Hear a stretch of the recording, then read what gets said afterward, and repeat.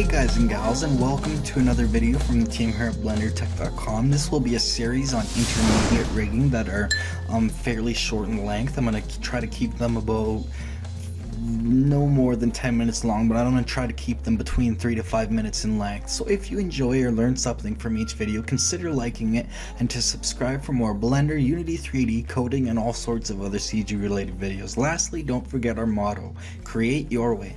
So all I've done here in my scene is I've created I've got two meshes. One is just a simple cube, and the second one is just basically an up and down arrow that I just created, just a basic mesh. It's just a plane that I extruded backwards, that in obviously an up and down arrow shape. So what I want to show you today is how to use an arrow to set basically in a rig to control our cube in some way. So how we're going to do that is we're going to use a constraint, an object constraint. Now you may be used, well, you're obviously probably used to using modifiers. You may not be, however, have ever used, or you may have not used, or you may have used very few object constraints. Now I'm going to assume that you have a general knowledge of parenting, you know parenting inside and out basically, but that you may not have used very many or any object constraints. So I'm going to start with some of the basics.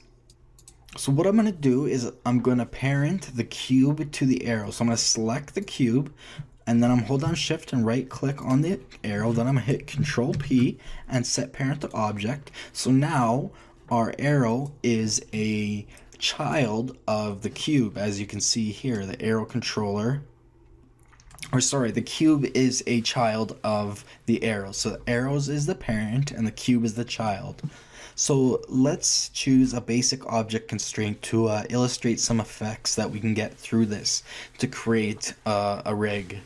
So the first thing I'm going to make sure of is, or that I'm going to change, is I'm going to change the origin of our arrows to the origin of the cube. So since the origin of the cube is just at the center, I'm simply going to move the cursor to the center. I'm going to select our arrow in object mode, then I'm going to go Control Shift C, change the origin. I'm going to set the origin to 3D cursor. That will change the origin down to the center there. So now it's at the same point to the cube.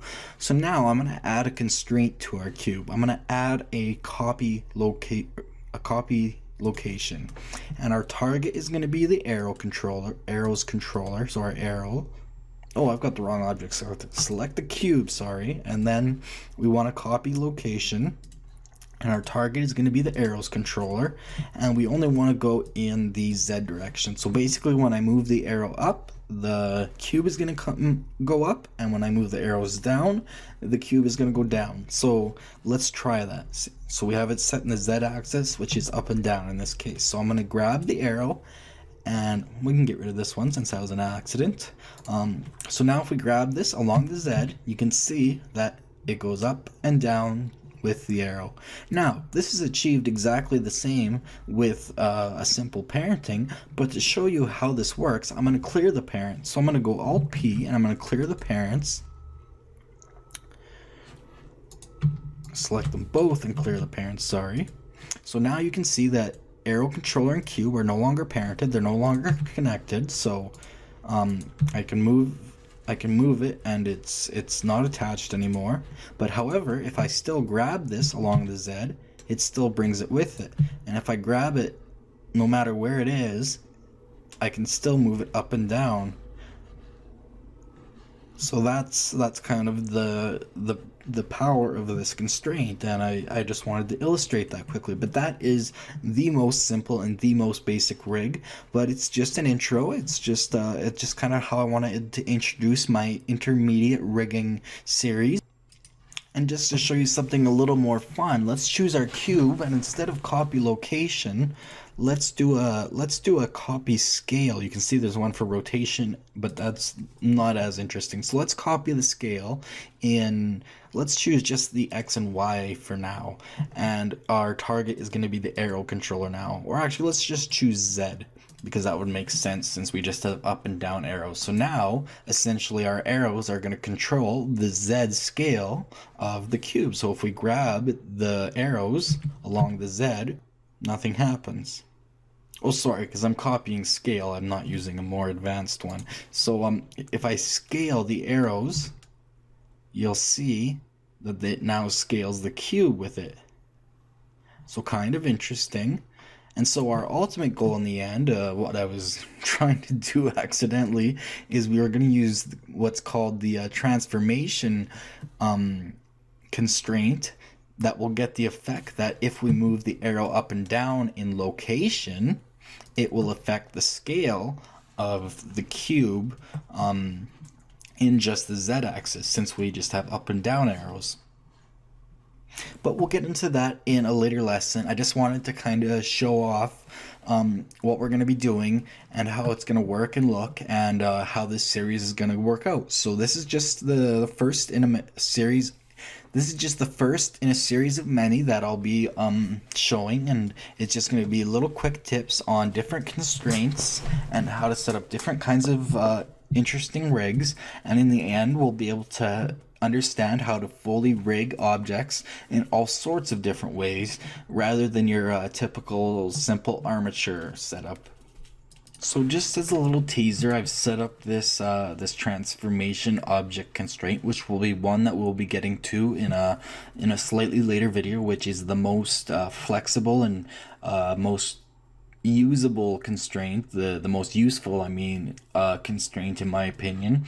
So what I've done is I've just set the location of our target, which is the arrows, of a minimum of -5, sorry, since it's 5 units above the grid floor, and a maximum of -1, sorry, just because of the way the cube is set up. It's -1 units below, and so I've set the scale of our destination is the cube, and the scale in the x and y, it stays the same, a min of 1 and a max of 1 on both of them, so they're not going to change at all.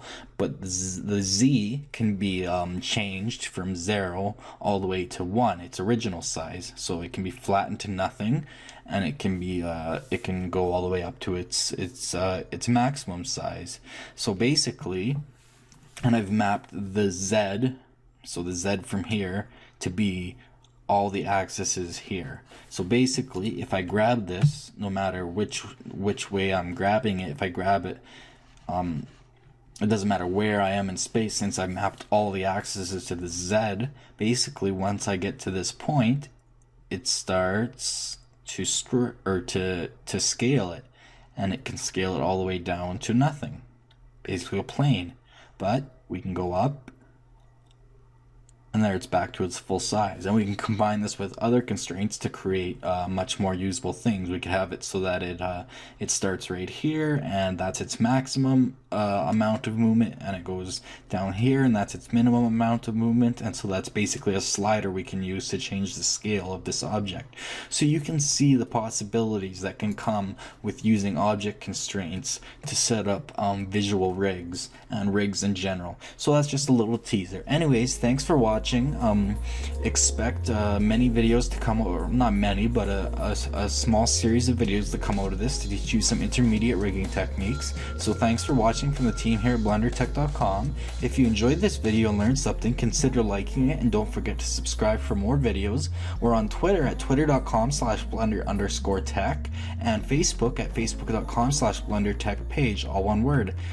If you dislike this video for some reason, don't just hit the thumbs down button and leave. Instead, please leave us a comment or email us if it's private at info@blendertech.com about what you did not like, excuse me, so that we can continually improve our videos based on your community input. That's what our basis and foundation was built on. We also take requests, so if there's some sort of tutorial you want, or there's something you're having issues with, just show it out and we will definitely help you out. So anyways, see you next time. Remember, create your way.